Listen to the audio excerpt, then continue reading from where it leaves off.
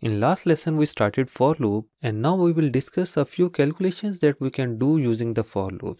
The first calculation is about counting some event. By event I mean anything happening, and we have to count how many times that happened. Let's take a very simple example that we are taking 10 numbers from the user and we have to count how many of those entered numbers are between 10 and 20. Before I do that in coding, let's first see how we should develop the logic for this case.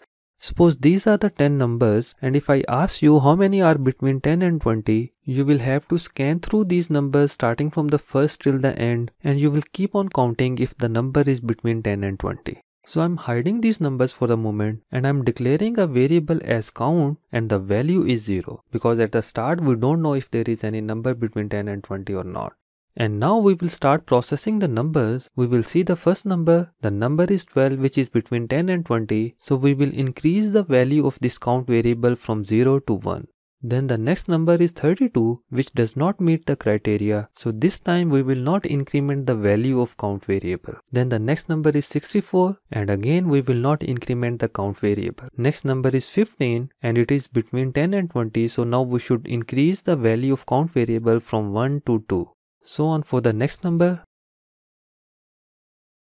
Now again the number is between 10 and 20, so we will increase the count variable to 3, and we will repeat the same logic until the last number is processed.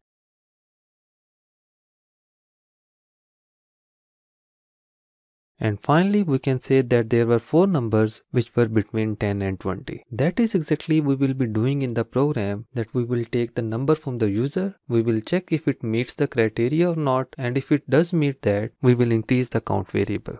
So first I will write the for loop to take the 10 numbers from the user.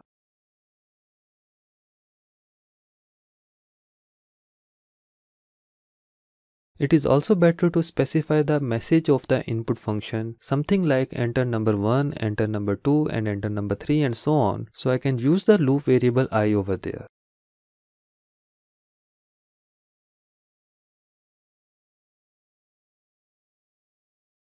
So this will take the 10 numbers from the user, and now we will implement the logic that we discussed earlier. So I will declare a variable as a count. I can name it anything, for example count equal to 0.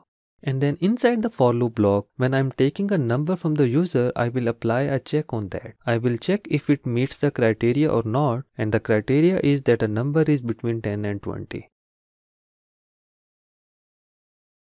If that is so, it means that I should increment the value of the count variable by 1. I can do it like count plus equal to 1. So you can see that when we will be out of the for loop on line number 6, the variable count will have the value as total numbers which are between 10 and 20.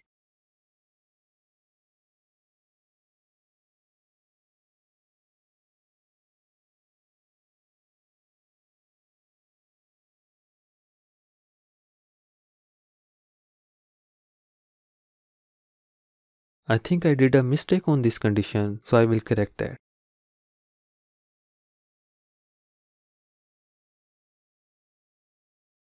The first number I entered is between 10 and 20. The second is also between 10 and 20.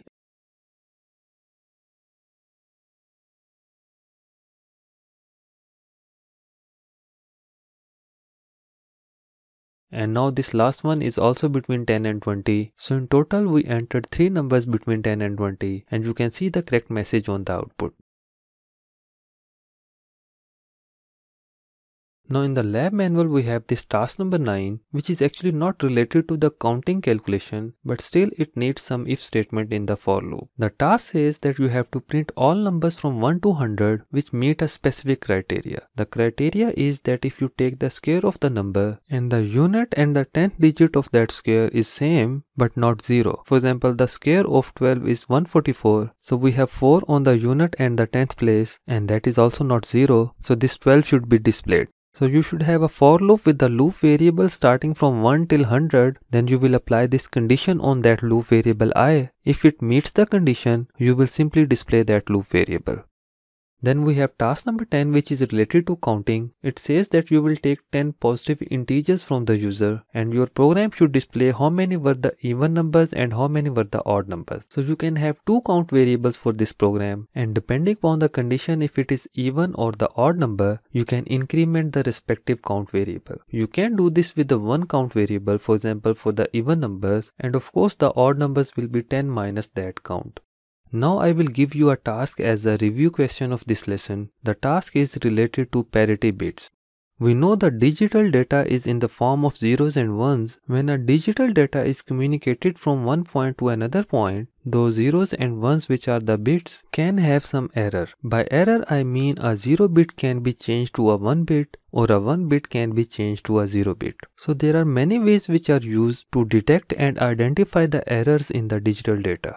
The simplest of those is the use of parity bits. The parity bits can be even parity or the odd parity. So what we do is that we add one extra bit with the data, and that bit is known as the parity bit. So in case of even parity, for a chunk of data, for example for the 8 bits data, which is also known as 1 byte, one extra 9th bit is added into that so that the total number of ones in those 9 bits is even.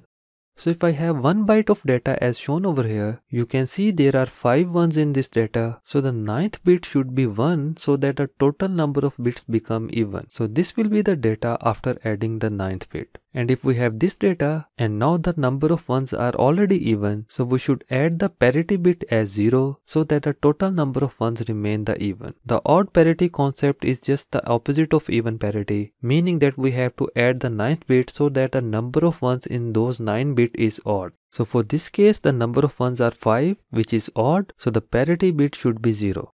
And for this case, when the number of ones are even, the parity bit should be 1 so that the number of ones are odd. So your question is that you will have to take 8 bits from the user one by one with an assumption that user will always enter 0 or 1 and not any other number, and then your program should display the even parity and the odd parity bit.